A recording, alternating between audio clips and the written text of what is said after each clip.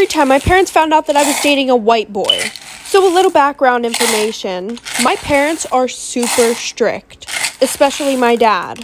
And on top of that, my dad thought that races should not mix. One of his sayings was, "You don't see a blue jay fucking a pigeon." AKA, white people and black people should not be together.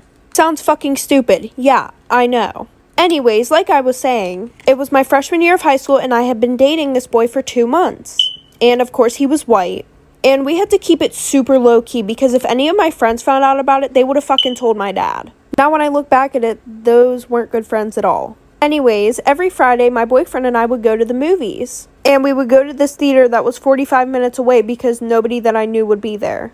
The only person that knew that I was dating a white boy was my sister. Well, the one day after the movies, I couldn't get a ride home, so I had to get a ride home with him and his family. And as soon as I pulled up, my parents were waiting outside, like for part 2.